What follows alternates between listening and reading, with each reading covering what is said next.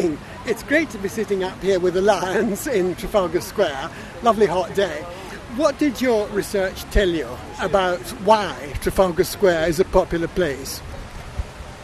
I think Trafalgar Square is popular because of the following reasons, based on my research.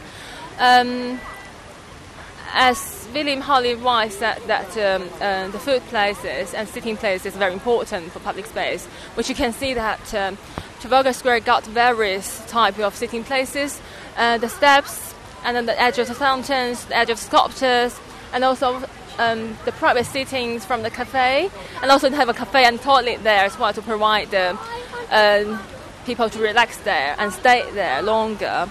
And also I got a very good space syntax rate based on my calculation in the research.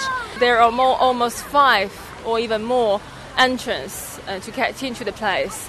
And I think the third reason is because of the historical surrounding, a very famous National Gallery as a background, and also the Charing Cross station, the St. Martin Field Church, and also the other historical features just add up to the popularity of the place and attract people to come here. Because the reason for the name is Admiral Nelson, England's great hero, and it's him standing on top of the column, which was the original reason for making a public place here. But what it should also be famous for is that they found, I think, the bones of a rhinoceros when they were building the square, because at one time the climate was hot and sticky here. Did that come up in your research? I think it will be my future research.